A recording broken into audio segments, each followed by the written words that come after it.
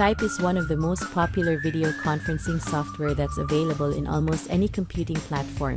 It allows users to communicate via video, audio or text using their computer or mobile devices. Although this is a solid performing application, there are instances when certain issues can occur. In this short video tutorial, we will show you how to fix the Skype no audio problem. First, check the speaker and microphone setting in Skype. The first thing you will need to do is to make sure that you are using the correct speaker and microphone for your Skype app. To do this, open Skype.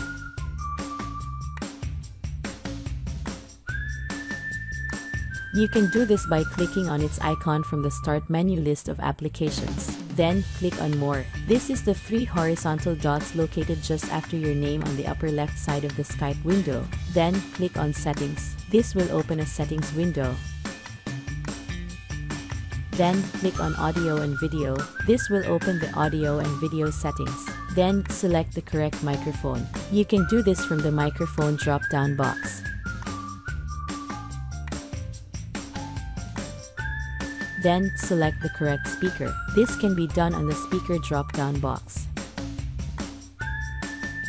Then, click on Make a free test call. This will allow you to test if the speaker and microphone are working.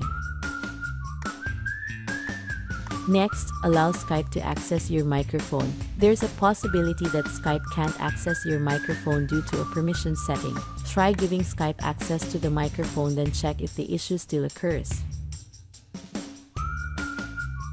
To do this, click on Start. Then, click on Settings. Click on Privacy. Then, click on Microphone. This can be found on the left pane. And then, turn on the switch for Allow apps to access your microphone. Next, run the Windows 10 Audio and Microphone Troubleshooter. Windows 10 has a built-in troubleshooter that can fix most of the common audio-related problems. Try using this tool. To do this, click on Start. Then, click on Settings. Then, click on Update on Security. Then, click on Troubleshoot. This can be found on the left pane. Then, click on Playing Audio, then run the troubleshooter.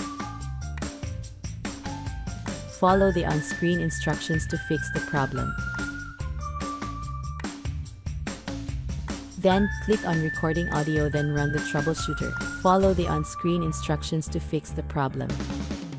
I hope that this guide has been helpful. Please support us by subscribing to our channel. Don't forget to hit that notification bell. Thanks for watching.